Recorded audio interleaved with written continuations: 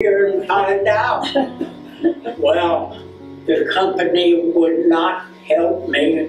I had a recoilless rifle in there. I ordered, put a thermite in it, and destroyed and threw it in the rice paddy. And we broke out of that ambush, carried 5 dead. What I saw today was exactly that. But this is later than the 5. A grenade went off about a foot above my chest. And fortunately, I was wearing an experimental black vest. Here comes a little bitty black kid that was a private and grabbed me, and he drugged me down that hill backward, and they put me against the wall. Eventually, a corpsman came and said, "This man, I think's alive." They put me on a stretcher and tied me down, put me in what I later thought was a coffin. And they tied that coffin on a MASH helicopter. I was floating in the air, and I said to myself, I died and gone to heaven. Then all of a sudden, I heard this terrible noise, and then I tried to move, and I couldn't move. And I said, oh my God, I've died and gone to hell. And all of that hit me today. And hopefully it helps me to resolve. I have nightmares every night because of the people that died under my command. I joined the Navy 17 days before the Korean War started. They said, you're going to be a corpsman. Once we were set to go, we had our white armbands with a red cross, one on each arm. Our helmets had a white circle here on the front, one on this side, one on this side, with a red cross in front of them. We've been trained to use the carbine. They took them away from us. They said the Geneva Convention says you're non-combatants. You cannot have a weapon. Well, we left San Diego aboard the ship. We were out about 3 miles, 4 miles out from San Diego. Chief came by and says, give me your armbands. Took them all off. He tossed them overboard. And he said, here's Marine Corps green paint. Paint your helmets. So he painted up good targets. Those were tremendous targets on those helmets in those days. And we painted them out. And he said, okay, go gather your carbines. And so we went off in Korea. We looked like a Marine, and we felt like one. I remember my first day in landing in Korea. It was cold. I think it was about 25 below. They were out digging up mines. And before I'd been there 24 hours, I had my first casualty. The hardest thing I ever did, and the colonel mentioned this when he said, they parked him against the wall and forgot about him. It sounded like somebody triaged him and said, he's not going to live. We met those little Bell helicopters he talked about. He wasn't sure what he was flying in, but that's just like the chopper they used in the movie MASH. And it was my job to triage these guys coming in. Look at the wounds, to say, what can we do?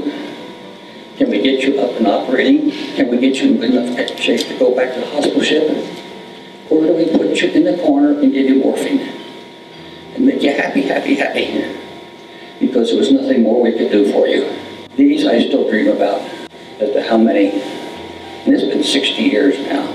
Every once in a while I'll wake up in a dead sweat, thinking I'm still in that situation. Right now I'm feeling it.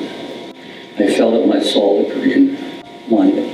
I spent almost a year with combat engineers in that garb, carrying my medical kit, patching up guys, running out of minefields, and they would do anything to protect their corpsmen. I got parked many times behind a big rock, behind a big tree, or anything that would protect me. But the platoon sergeant said, I want you around in case I get hit. You have towers that you jump out of to get to learn how to exit the aircraft in a certain position, so that your shoe won't tangled up with your feet and your boots and whatever. So then they put us up on a 250-foot tower, and they raise you up there. And my friend quit right there and then, so they punished him. So he was shipped out to Korea, and I stayed. I made jump school. So I told the priest, I said, he says, what seems to be the problem, son? I said, I want to go to confession, but I want to tell you, priest, I don't want to kill anybody. He says, what do you mean you don't want to kill anybody, son? This is a war. My weapon destroys a lot of people, and I don't want to kill anybody. I will absolve you, son. I will. It's either you or the enemy. 2 or 3 months, and having people fire at me, all the artillery coming at us and everything, I changed my mind. I said, yeah, I don't know, they're right. I gotta defend myself. This one time, it was a night, and my company commander had, they killed my company commander and my platoon leader, and a private by the name of Private Williams, which I always pray for them because I always remember them.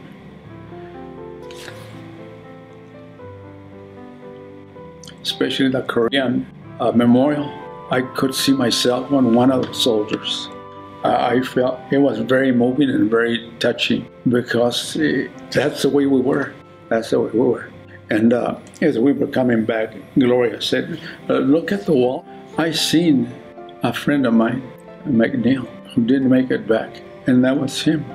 And I didn't know what to say when I seen him. It's very moving, very touching, very emotional.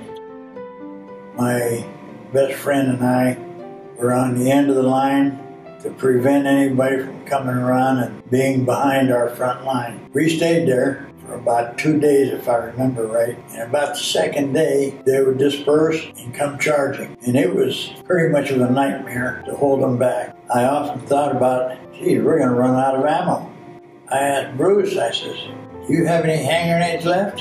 He said, yeah, I have one. And that's the same number I had. So I took the 2 hand grenades, laid on my belly, and scooted down to the knoll. I asked Bruce to inform the machine gunners that were behind us and above us, please don't shoot me. I didn't want to die that way. Not afraid of dying, I didn't really care, but I didn't want to go that way. When I got down to the knoll, a new group of troops had moved in to the position on the other side of the knoll, and before they came up, I laid one of the hand grenades down in amongst them. And before the noise of the first grenade was gone, I laced it with the second one. I immediately turned around and departed. When I got back up, Bruce told me, he says, George, he says, what you did was something fantastic.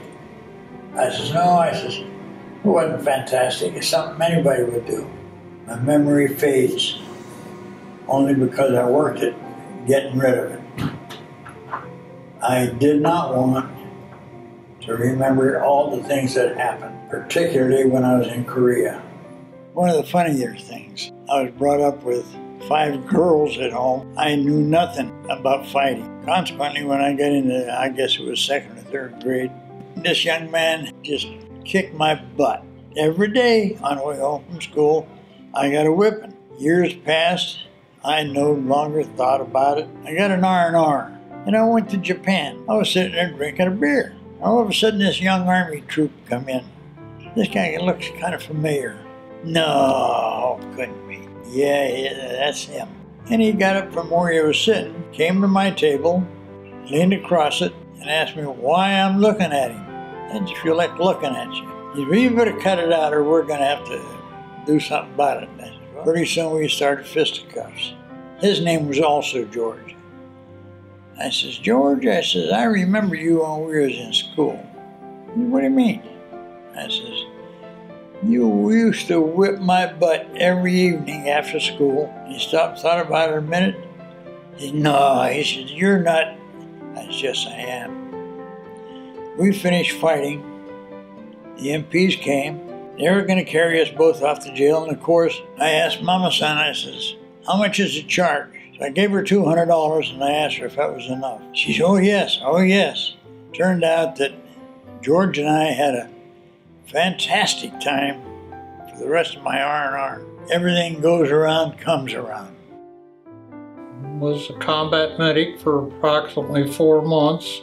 Got wounded twice. Well, the head doctor said 2 wounds is enough, 3 strikes and you're out. So they sent me next door to the Signal Corps unit, and I spent the remainder of the time climbing telephone poles to get communications from the 38th parallel back to headquarters in Seoul. I was terrified the whole time and don't remember much of anything. When I got there, I became the loader. I'd never seen a tank before. And then after 2 missions, I became the gunner. And after a couple of more missions, I became the tank commander. People were dropping rather quickly. I was drafted. At that time, there was some discussion in Congress whether they would do the GI Bill restricted to the Korean conflict. Then I got my orders to go to Europe, and so I told the sergeant, I reject this and need to volunteer to go to Korea. The country I saw was very devastated and very poor. The Korean people we met were always very gentle, very cooperative with us when we were there. When we landed there, the guy there wanted to just move us out of the way. 5,000 guys coming out of the ship during monsoon season. And I went to this company and I walked in there. The sergeant was there and he was typing with 1 finger. And they looked at me and said, can you type? And I said, well, yes. And he said, he took the typewriter and said, this is yours. I never forgot his expression. He sat down and started to twiddle his fingers, said, this life is good. And so I ended up being a company clerk, kept me out of the foxholes while I was in Korea, you know. And that's it. That's my good story for Korea.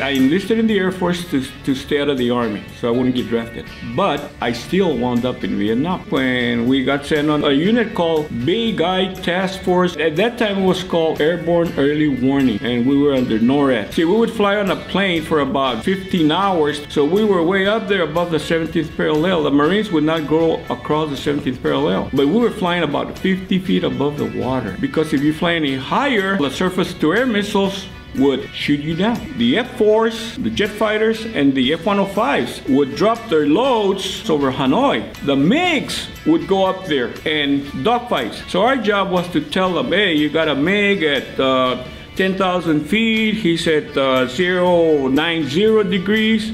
You know, be on the lookout. That was our job, to take care of our fighters. Our aircraft commander, and he was a good guy. And when he didn't take his drink, he was nervous. And when we landed, the plane would pow, hit the runway, and we would bounce, pow, pow, pow, pow. Bad landing. But when he had his drink, he was cool, and we had the landing was smooth. And you could have had a cup of coffee in your hand, and it wouldn't spill. And every time we turned, one of the wings almost hit the water, you know. But he knew what he was doing. Most of us were young.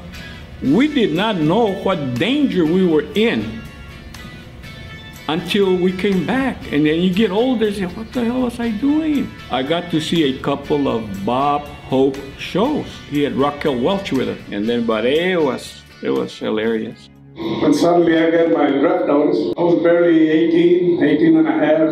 Landed in Saigon even. They were firing on the air base, the landing strip. So the pilot told us, well, we're going to turn all the lights off on the airplane and just land with the lights on the landing. And you could hear the rounds just going off everywhere. And a lot of guys that were in Vietnam, we know that was a totally different conflict, especially what was going on here in the country, our own country. When I came home, man, I tell you what, I wanted to go back to Vietnam. I'm not kidding. But anyways, I love this country, and I'll fight for it anytime, any day. They said, don't wear your uniform on your flight home. I didn't wear it. We landed in San Francisco. First thing I heard on the intercom was my name. And then they said, well, you're going to have to get off the plane. You're not getting on the plane because we have a customer that's paying full fare. You got to wait. And you know, that's the things that really made it bad for the Vietnam veterans coming home. Hopefully that'll never happen to another generation of warriors. I remember when my wife went out and bought that game of Pac-Man, and I tell you what, I played it one time. I had nightmares for 6 months. I kept, you know, those little things. I was dreaming ambushes. You know, over the years, I've been asked by several of the youngsters that are going into the military, what's one thing that you would advise me to do? And I've always told them, keep a sense of humor, otherwise it'll drive you crazy. A friend of mine and I were sent down to headquarters to pick up a couple of armored personnel carriers, and they weren't ready yet. And of course, GIs with nothing to do head for the beer hall. A friend of mine decided it would be fun to shoot a burst of M16 rounds above their heads and see what the headquarters guy did. Because they were kind of known for not ever seeing any action. I grabbed it and looked at it, and I reached over and pulled the fire can out. He pulled the trigger, nothing happened. He jacked it on me some more and pulled the trigger, nothing happened. He finally figured out what I had done when I picked up that rifle. And he started chasing me around. We went around. Fortunately, I could outrun him. So just silly things like that is where you got to keep the sense of humor. I enlisted in 1964 right out of high school. I was sent to Vietnam with the 9th CB Battalion. The CBs are involved with construction in combat areas, basically like building landing strips and firing bases and that kind of thing. What we do is we're able to defend whatever it is that we're working on, and usually we'll end up in pretty isolated places. We were involved in several major battles. My unit was involved in one big battle. We had 80 wounded in one day, which was really rough, including myself. I'm proud of what I did. I'd probably do it all over again if I had to. When I returned, there was a lot of anti-Vietnam feeling, I guess. I know a lot of guys